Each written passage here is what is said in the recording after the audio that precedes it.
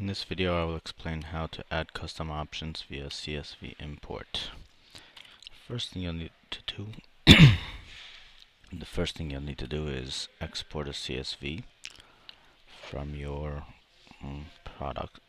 store admin. So as you know, go to entity type, products, click continue. The CSV will then generate. Once it's generated, click download and save the file to your computer. Once done, you'll open the CSV file. And as you see right now, I have two products. This one already has the custom options added.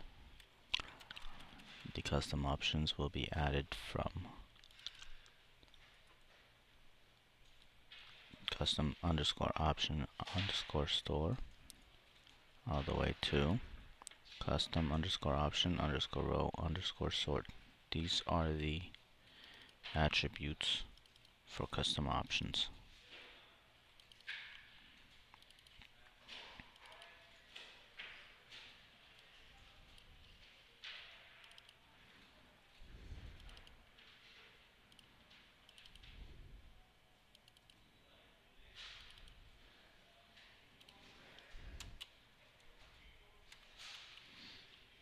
For the purpose of this review, I will make it easier to view the column by freezing the row.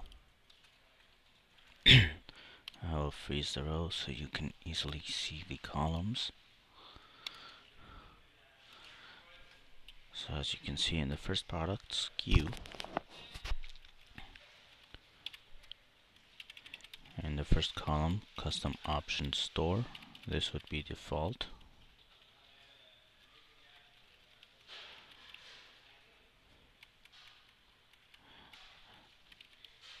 This is not required and can be left empty.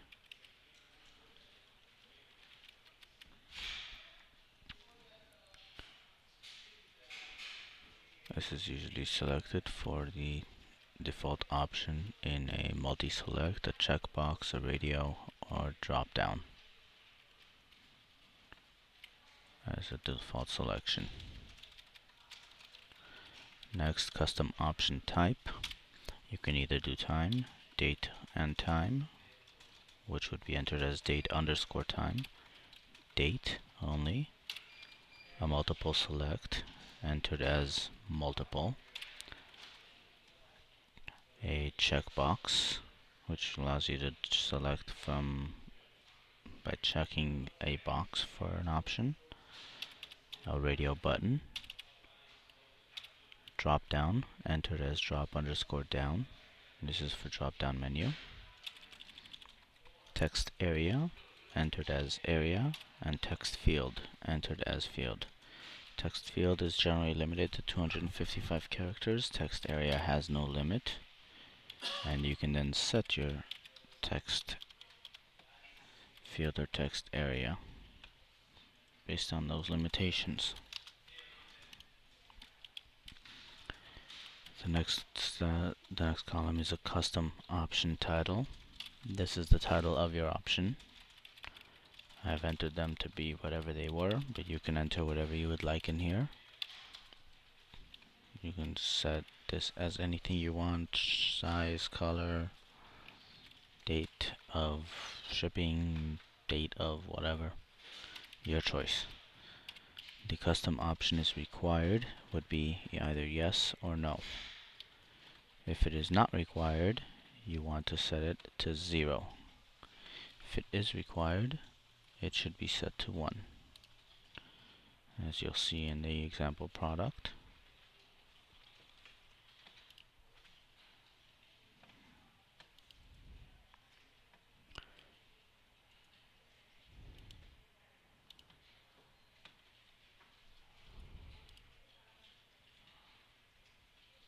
Time.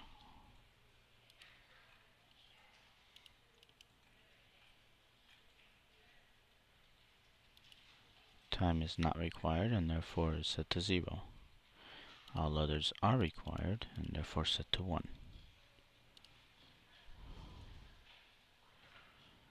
Next is the option price. In this you would enter the price of the item, whether it be percentage or an actual fixed rate.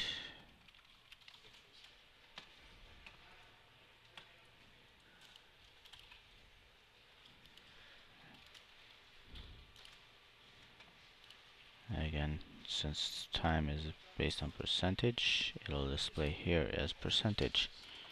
You should enter this as the numerical value.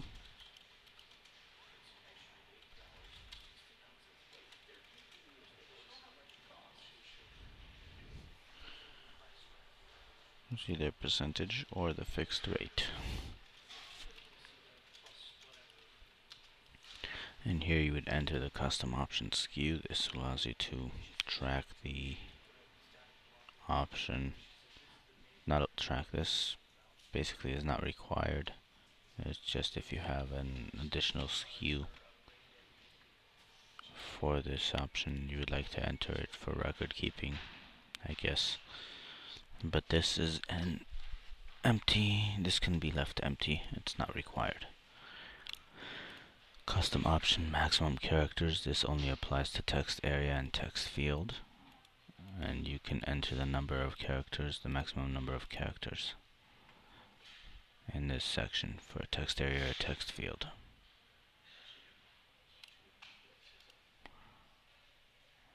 And may also apply to checkbox and radio, but I'm not 100% sure. Custom option sort. This is your sort order for the options.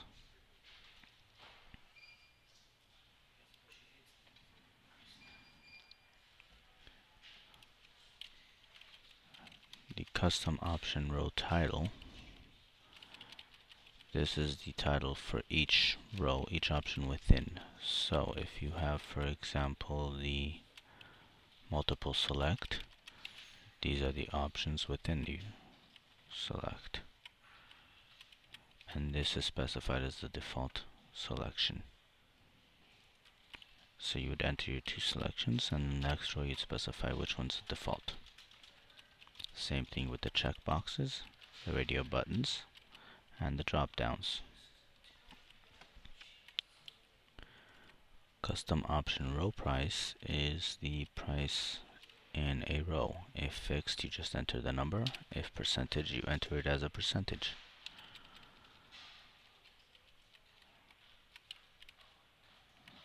And this is for each option selection.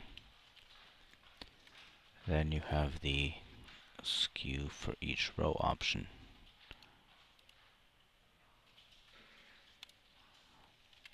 Finally, the sort order of the options. So if you want a specific order in your drop down or in your multiple select of which option displays first, you would specify that here.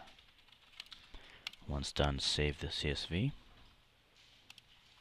and import it. And as you can see, your next product down is on the next row after all the options.